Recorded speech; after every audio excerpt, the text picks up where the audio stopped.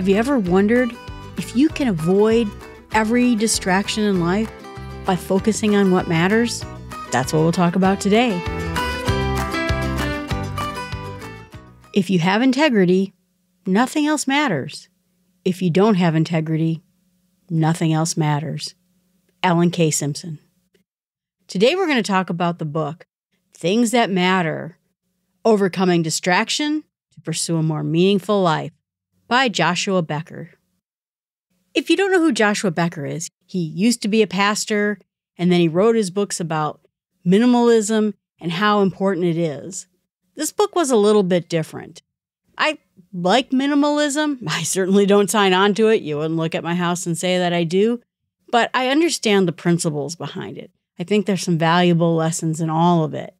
But this book is more about application. And we'll talk a lot about what he means when he talks about finding the things that really matter in life.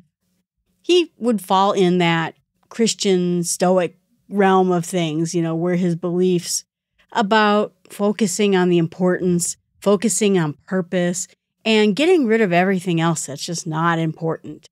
When we do that, we're able to follow through on the things that matter the most, get those things done, and give our lives meaning.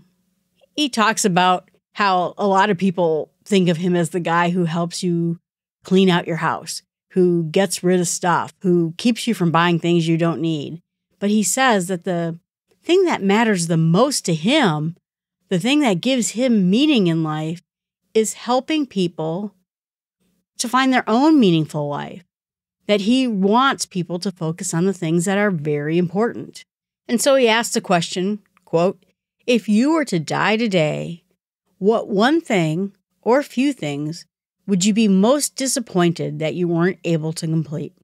Now, I know a lot of you are thinking book series, TV series, and then you're just kidding. There are things that matter to you. And he started a survey that is called Things That Matter Survey. And he wondered if people say that they have a purpose, a clear purpose in life. And he was happy because about 70% of people think that they do have a clear purpose. Another 11% were unsure, and the rest were no. And so the question is can you start fulfilling those purposes, go after the things that matter the most? Is there something that you can do to start choosing our life better, to start living without regrets and choosing the life we want to have? He says that every morning he starts his day with a mantra asking himself what he commits to that day. And he thinks that if you do that, it'll keep you on focus every day. I agree with that. I think it's a good idea to commit yourself to something every morning. But I also think that we have to have a viewpoint of the future, this sort of true north look at our lives to know what that thing should be. Otherwise, sometimes I can get in a real busy mode, and that thing I commit to for the day is calling the insurance company. No, that's not a purpose in life. That's not the goal in life. That's something I had to do. So I think we have to divorce ourselves from tasks we have on our to-do-list of the things that we think we need to do that day from what purpose are we serving that day. And sure enough, sometimes you have to call the insurance company, get a doctor's appointment, return the library books, whatever it is. Of course, there's things to do. But the question is can you identify what matters the most? And so he asks us to think about your life and who you serve and who you love. And if we could get rid of the distractions of all the other things, would we be in a place where we could get those things to accomplish the things that we have for our lives? And this was my favorite quote in the book. The enemy of intentionality and a life well lived is distraction. Know your enemy. It's not so much that things that are distractions are necessarily bad, but in this case, he's calling them the enemy. And why is it the enemy? Because it's keeping us from doing the thing that matters the most to us. It's keeping us from doing the thing that will give our lives purpose, that will make the world a better place, make the people around us better. And that's the problem with distractions. Talked about it a million times. I like movies and television shows and video games, and I read a lot of books. Like to go camping. But the question is not so much about these distractions, but are they keeping me from doing the things that I find matter the most to me? And in a survey, he asked the question if people felt that they were spending their time on less important pursuits at the expense of the things that matter the most. And of course, 76% said yes. So we all know it's happening to us. Do we fight it? Maybe we don't want to fight it. Maybe we hope that we can continue to play our video games, do all our distractions, so that we don't have to focus on the things that matter the most. Because sometimes those things that matter the most are hard. They take time. They're a big commitment. And so maybe we secretly hope that those distractions actually win. I know sometimes I do too. And he says that when the distractions turn into the eventual lifestyle, they become our lives. We're now gamers. We're now book readers. I'm a book reader. We're now television watchers instead of it just being a little side hobby that we do every once in a while to de-stress. He says that's the point where we've lost control over our lives. And he said for sure that some things are shinier than others. They attract us more than others. I know that there are things that I have been addicted to in my life that not bad addictions, but drag me away from improving my life. And I know what they are. And I've done a good job of slowing those down, stopping those, not falling for those anymore. But we have to realize, what are those objects that are really pulling us away? It's almost like how I think about snacks. You know, I can't have the snacks I love in this house, because if I have the snacks I love in this house, I lose control over eating them. So instead, I buy snacks I kind of like in the house. And that way, I don't get so enamored with them that I just feel like I just eat them all the time. And I get a little disappointed. Oh, is that my only snack? Okay, I guess I'll eat that. And then I just have a little of it, and it's fine. It's a pretty good tactic. But in some ways, I think that these distractions are almost the same. If it's so distracting to us, maybe it shouldn't even be in our houses or a part of our lives.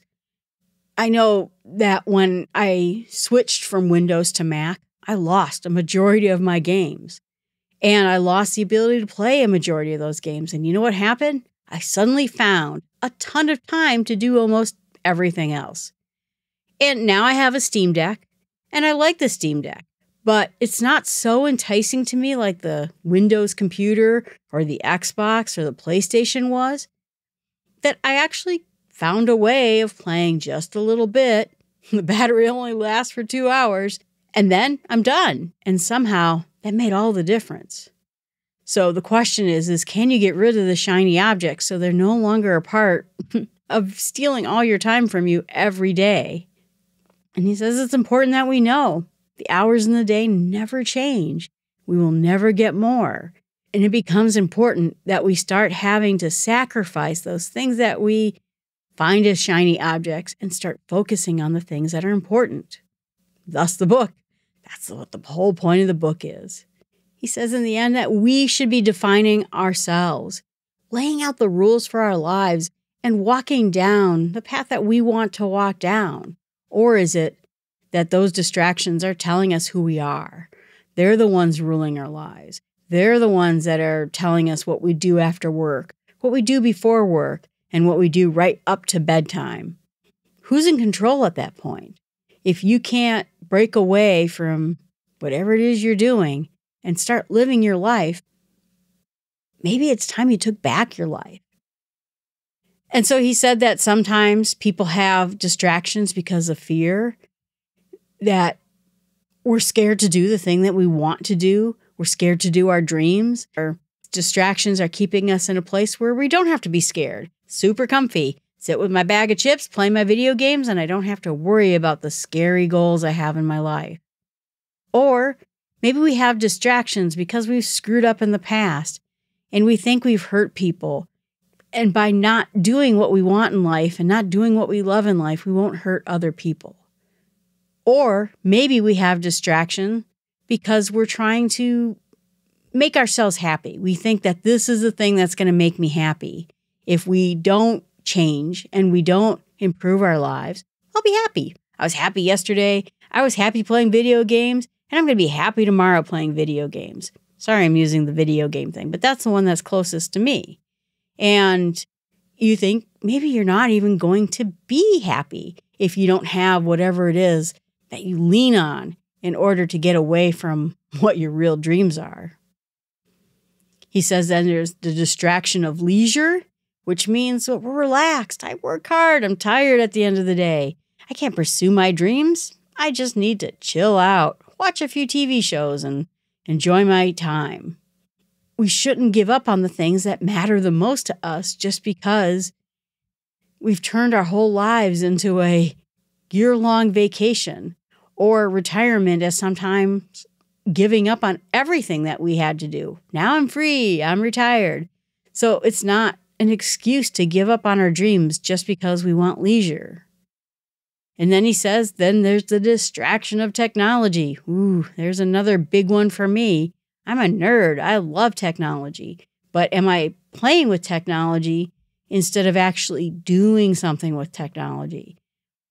It had to go away from me. I used to be into testing and playing with almost everything, and then also buying it, which put me into a financial problem. Now, I have to have a purpose in place. I have to have a reason to go to Twitter, a reason to buy new technology, because it's going to do something better for me. And I can't spend my whole life just playing with it. I have to get to the point where it makes me productive.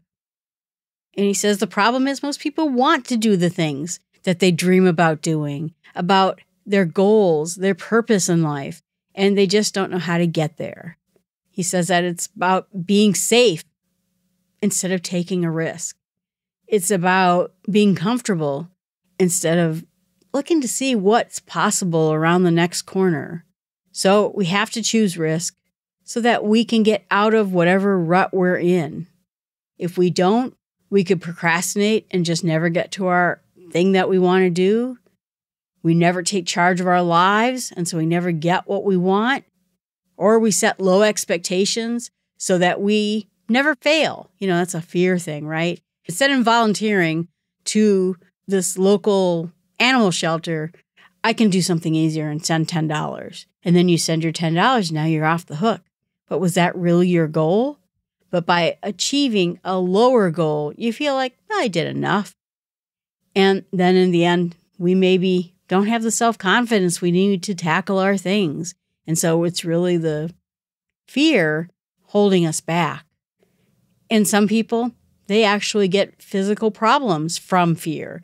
They get headaches, they get stress, they get stomach aches. And so this stress of going out and trying to get their goals actually causes them physical discomfort.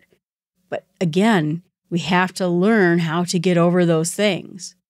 I think when he's talking about doing something lesser, it's not about small steps.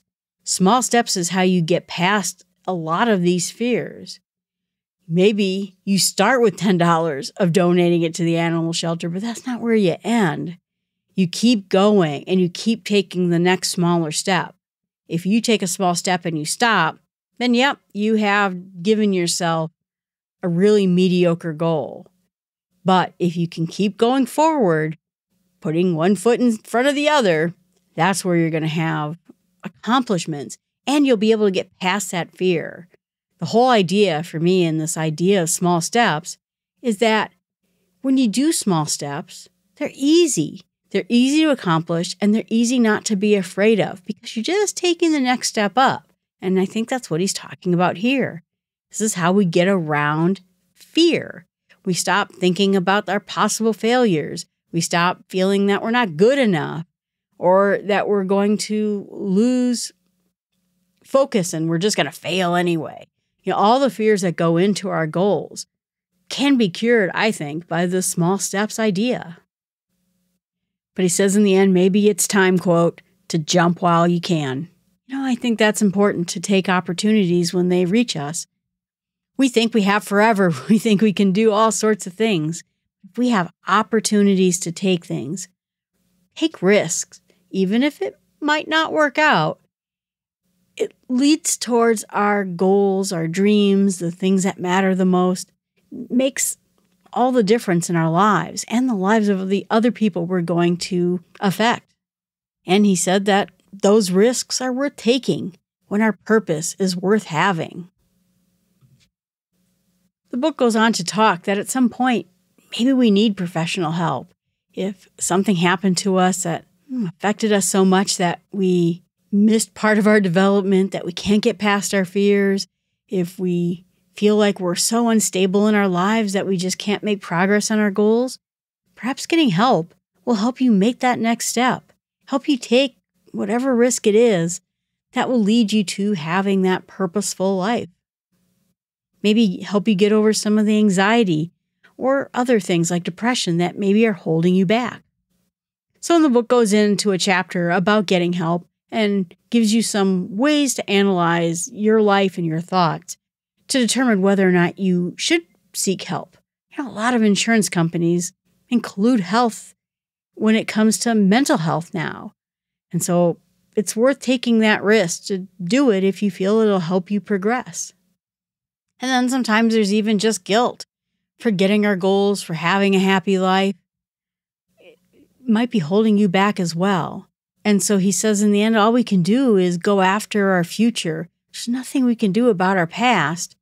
And in the end, it's important that we have a life that we're prouder, having worked harder, spent the time, doing the tough things. I know when it looks like it's coming ahead of you, it stinks to do the harder thing. I did not want to go through the process of getting a new job. I was very comfortable. I liked my job, and I was happy where I was at. This new job had so much potential, and it was work. I will tell you that this company, this organization is really difficult to get into. Has a lot of tasks. In fact, I'm not even quite done with the tasks, and I've had the job for a month.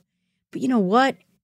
I realize now it was worth every moment, every ounce of things I had to do, every level of discomfort I had to take. And hopefully I'm coming out the other side now, but it was difficult. But you know what? It's going to be a really good thing in my life. And I hope that you too can see your way through in going out and taking those risks, doing the hard thing, and then realizing that you'll be proud of yourself and you'll be happier because you've actually done the thing that was difficult. And now you have a means to live a more fulfilled life, one that offers you promise, comfort, security, whatever those things are that you're looking for, whatever values, whatever important things you're looking for. That little bit of stress is the first step to getting there. He reads a quote from Viktor Frankl, and you know how much I like Viktor Frankl, but it says, "Happiness cannot be pursued, it must be ensued. And it only does so as an unattended side effect of one's personal dedication to a cause greater than oneself, or as a byproduct of one surrendering to a person other than oneself." When you pursue goals that make other people happier, looks at the big picture, not only are you going to be happier, but your life will have purpose now. And he just says that right now, a lot of people are just living their lives to gain that consumerism, that perfect vision of a house and dog and car. And I get that too. I never had those things, when I was growing up. And so it has built into me wanting that sort of ideal life. But you also have to think about bigger things. And of course, I have religious faith. I should be thinking about what I can do to pursue that in greater detail, not just the things that are my own happiness or my own goals, but what can I do to make the world a better place too? And again, if you think outside that box and you look towards making others happier, there's nothing more fulfilling than that. What he says is we can't look to fame, we can't look to success, we can't look to riches of money or power or anything, that if we keep trying to get ahead and do all the things that we think we have to do, we find out a lot of people aren't very happy. There was that quote that came from Jim Carrey that he said that he wished more people could get rich so they understood it wasn't the answer. Which is really easy for a rich guy to say, but you know what? What if it's true? And that's the thing, is that you want that fulfilling life, that happy life. And there was a joke that said, I know riches can't make you happy, but I'd like to try it out and see for myself. And that's what everyone thinks. But what if you skip the step of all the trappings of life and you go for the thing that gives you purpose, meaning, and helps other people at the same time? And if we just keep focusing in on ourselves and focusing in on these, traps of success, probably in the end, not going to end up happy. We might be satisfied. We might have happiness in pockets, but when we find that true thing, that's when we're going to be happy. Reminds me, and I keep bringing this podcast up, but the Ikigai podcast I did, which was episode 57. I don't know why, but I think out of all the books I read, that one ended up sticking with me just the most. It's that intersection of what are you good at? What do you dream of doing? What will help other people? And what can earn you an income? Because in the end, if you don't figure out how that you can also support yourself, you're going to be unhappy too. So that intersection, that Ikigai, is, I think, what he's talking about here. He says that we should embrace servanthood, that a lot of our mental health and all our goals and depression and unhappiness seems to be wrapped up in this focus of the self. We're so self-centered, whether we're happy or we're not happy. But instead, can we make our happiness not just about pursuing our gifts, not just about pursuing our goals and our purposes, but serving other people? When we get that, it'll be everything. He says that, doing good acts of charity and other things that are helpful. I mean, all the acts of charity we can do are good for us and good for other people. But that, quote, unselfishness is a quality you acquire when you go and do something for others. And he gives a bunch of ideas that you could visit patients in a hospital, you can listen to someone, you can mentor youths who are in trouble. I remember once, and I didn't even go there to do this, but I was waiting for my friend whose mother worked in a home for older individuals. And I was talking to this woman, and suddenly she just opens up to me and talks about, just wonders if her daughter's going to forgive her. And I sat and talked to her, prayed with her for a while. It was just the weirdest spur of the moment, me just sitting waiting for my friend. And you suddenly felt like you were listening to someone who just needed an ear, someone to tell her it was going to be okay and to hold her hand. It's one of those weird, 20 minutes of my life that has stuck with me. I mean that it was just random. And now I just think about that all the time. Think about her all the time. He quotes P.J. O'Rourke, who was an amazing humorist if you've ever read anything by him. But it says, quote, everybody wants to save the earth. Nobody wants to help mom do the dishes. And so he says, let's help mom. That's what we want to really do. We think about the big things. But in the end, sometimes when we're doing the little things and helping people one at a time, that's when we're making the biggest change in the world. We could make a minuscule change in something big and national and all the things we think about, or we could change somebody's life forever by doing the small things in our community, in our neighborhoods. And so don't look for that trap of the big deal, but instead look how you can help people around you. He says that he even wants you to have an experiment for the week. Give away $5. Do whatever. Drop it in a kettle. Donate it to a charity. Whatever it is. But go ahead and just start small with making your life about other people. So my challenge to you is going to pick up on what his challenge to you is. See if you can help someone this week in a way that fits with your purpose in life. A small step in the right direction, so it can be any kind of help at all.